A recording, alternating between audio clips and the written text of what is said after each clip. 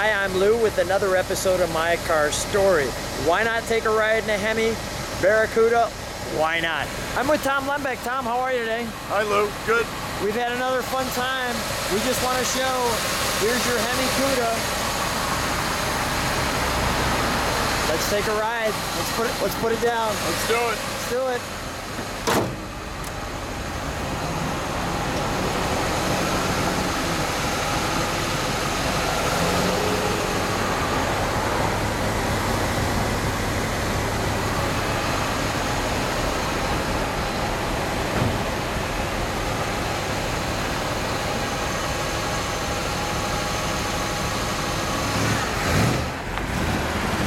Just get that right there. Let people see the rear end.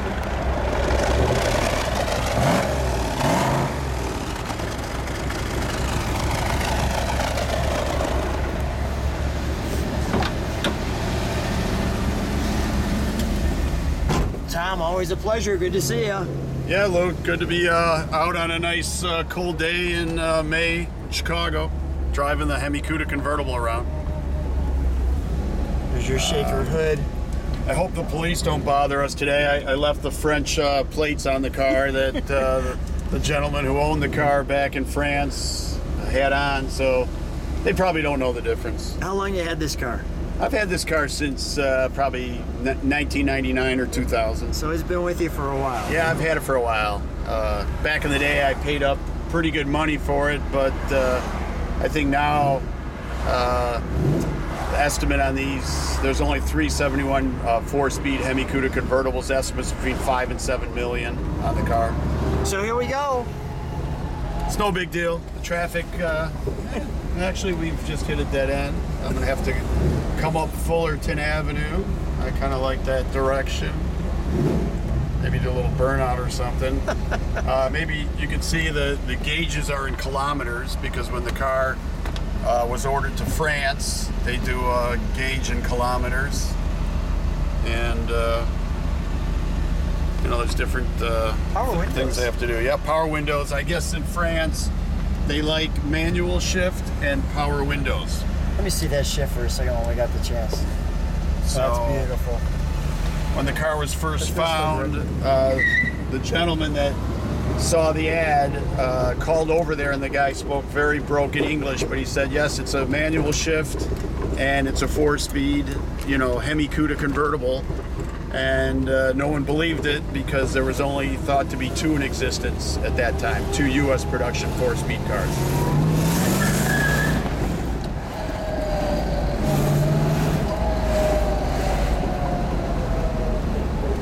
So you just have to keep your wits about you and your nerve in the city because these people don't really care about what a car is, what it's worth. They just want to get where they're going. Yeah, right.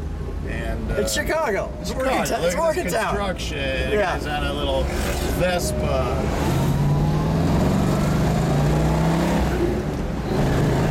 Nice. I mean, this is pretty stock. It's not gonna blow anybody's doors off. Let's go down Southport. We can take the same trip as the Daytona, but backwards.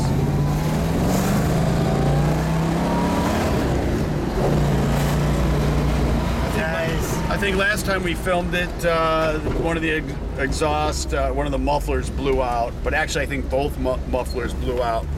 We had to rebuild the carburetors for the McCacken show, and I guess going out and driving and running the car around, the mufflers had a few holes in them, and when I really jumped on it, they just exploded.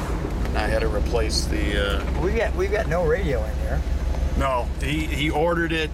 I guess their radios are different in France, so he ordered it radio delete, and they, at one point, I think he put a French radio in it. We got the convertible top. So they like these subdued colors, I guess, in France. They ordered white is a common color. Gray, this Winchester gray is pretty rare. I think there's only 2 or 3 Hemi Cuda hardtops that color, and one just sold at Mecum, which was kind of an original paint car. And I think that sold last January at Mecum. And I think I've heard of 1 or 2 other hardtops that color, but this is the only big block or Hemi convertible ever built, Winchester gray.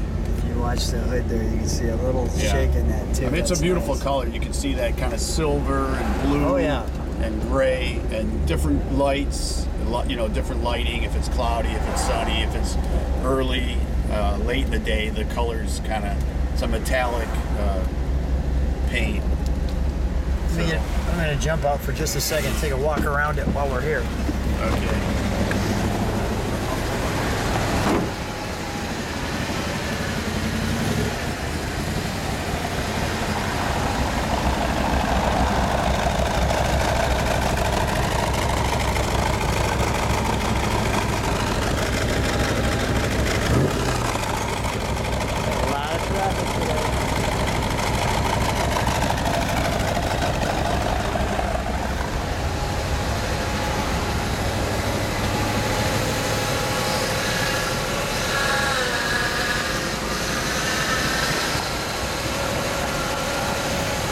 to 71.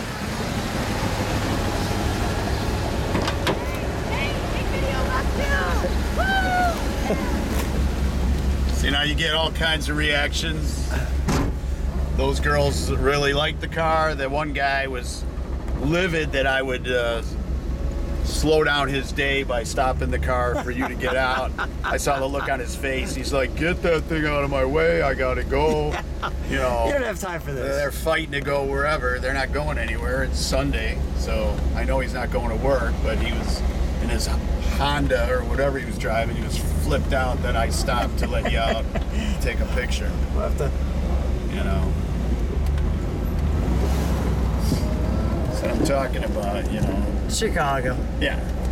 And the only thing... My kind of town. Right. The only thing better is if I could have been in a Ferrari and then either you get more respect or the guy would have been really pissed like that. What are they doing? That jerk with an expensive Ferrari getting in my way, I gotta go. You know. Let's see, I'm not sure what other direction we could go. Well, they got a little construction down this side. They tore this building down behind the Webster movie theaters, so we get a little free.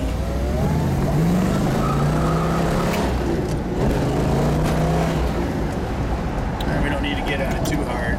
Your son Joe is in the back. Yeah, right. Let me hop out for one quick burnout. And this is wide open here. Yeah. That's it.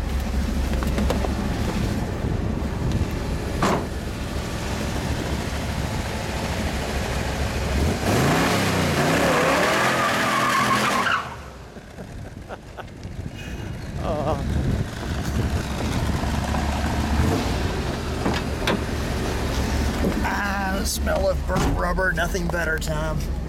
Yeah, that burnt some rubber. Yeah, that's a good one. I mean, this car really needs, like all of them. Oh, I hope the gas isn't. We're not going to run out of gas. We might have to. All right, bring her back. Yeah, bring her back. Bring her back, fill her with gas. I do need to drive it, and you know, the more valuable this car got, the less I really drove it, because I used to drive it all the time, go downtown, go to, you know, where Gibson's is at. Car show or something, sure, yeah. Bring the wife out. But, you know, downtown Chicago, I wasn't as worried about it. But, you know, the drivers are getting crazier out here. They just don't respect anything that's out there. And, you know, the car's worth enough where it's probably a good idea to keep it inside most of the time. And here's a Sunday, and you can see the traffic's out of control here. Yeah. Just look what's going on out here. Yeah, it's busy out here. So,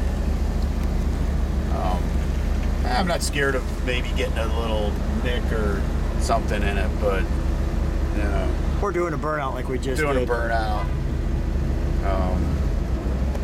Right, and it needs that. It needs to really be driven. Oh yeah, we need to get it out once in a while. Show the viewers that you take it out once in a while. Right, and we rebuilt those carbs to go to the McCacken show, and it really needs maybe a little more adjustment. Probably needs the timing set again. Cut in front of this guy.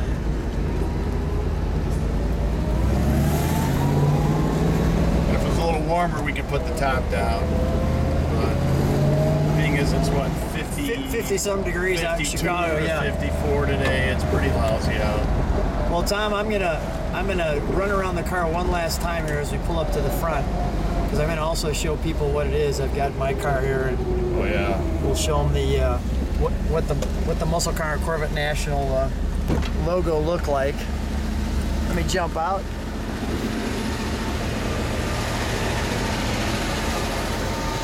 So that's what we're talking about there. There it is. Tom, thanks again for being on My Car Story. Always a treat. No problem, Lou. Thank you. See you next time.